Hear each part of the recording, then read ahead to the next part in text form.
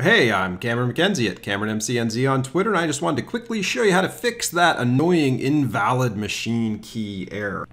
So I'm going to show you a couple of reasons why you might get the invalid machine code error. And I'm going to connect here, and you are going to see that I get the invalid machine key code. Okay, for the first reason is this machine code here, you may not have typed it in or copied it correctly. Don't type it, copy it. If you put some non-standard characters in there or some white space, it's going to be a problem. So whenever you see your machine, right here, machines, make sure you copy that to the clipboard, go back to the UiPath Assistant, and make sure that the correct name is pasted in there.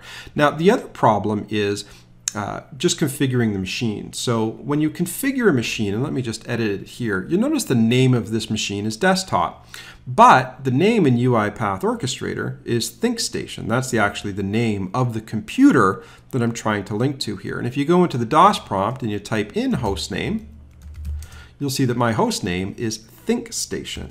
And so if the host name is ThinkStation, you want to make sure that you've created the computer named ThinkStation as well. So I'm going to delete this, just put that into the garbage can, and I'm going to create a brand new machine right now. I'm just going to use the template, but this time I'm going to call it ThinkStation. And it'll be the ThinkStation computer, and put in an attended license there and a testing runtime.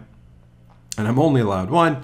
Provision that server, and now I've got my ThinkStation, which matches the host name right here when I issue the host name command. You can also do that with who am I, and you'll see not only the name of the computer, but also the username that I'm currently logged in with.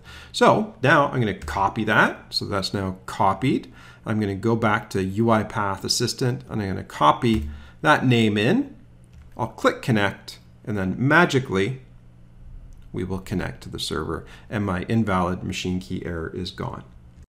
And there you go. That's how you fix the invalid machine key error in UiPath. If you enjoyed this tutorial, make sure you check out all the other resources on UiPath, DevOps, and enterprise software development on theserverside.com. If you're interested in my personal antics, you can follow me on Twitter at CameronMCNZ and subscribe on YouTube.